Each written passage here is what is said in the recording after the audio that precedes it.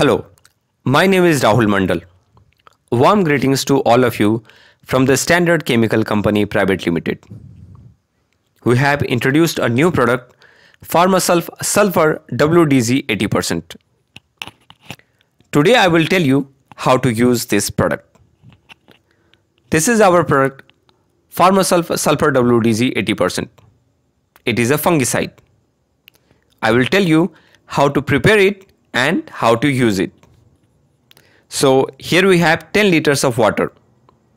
We have to put 2.5 grams of the product in 1 liter of water. We have taken 10 liters of water, so we will put 25 grams of Farmasulf Sulphur WDG 80% in it. Here we put in 25 grams of water and we will mix it. Here you see that I am putting it in water. If you are pouring it from a container or mug, then some product can be left behind it. You can then add more water to the mug and stir this mixture with your hands. You can see how easily the product mixes with water. Now I am pouring this mixture into my spray gun.